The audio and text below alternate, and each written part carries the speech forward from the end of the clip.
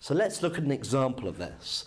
On a production line, 8% of products are defective.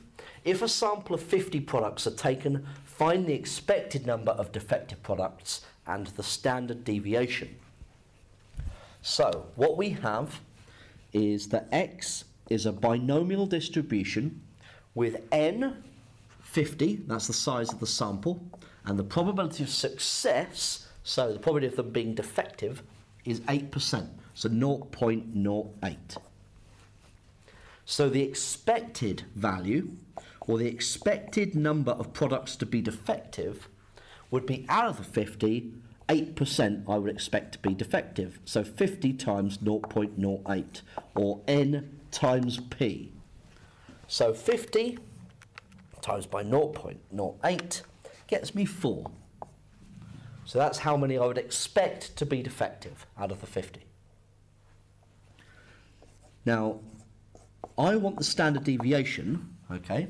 Now, I know that the standard deviation is the square root of the variance. So I first need to find the variance. So that's n times p times 1 minus p. So 0.92. So times the 4 by 0.92, and we get 3.68. Now that's the variance, remember. So the standard deviation, if I could spell it,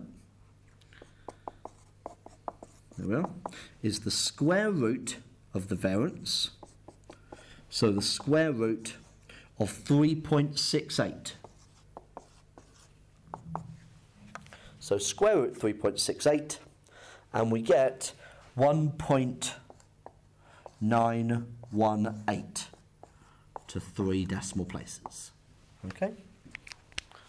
And that's how we can work out the expected value and the standard deviation from a problem like this.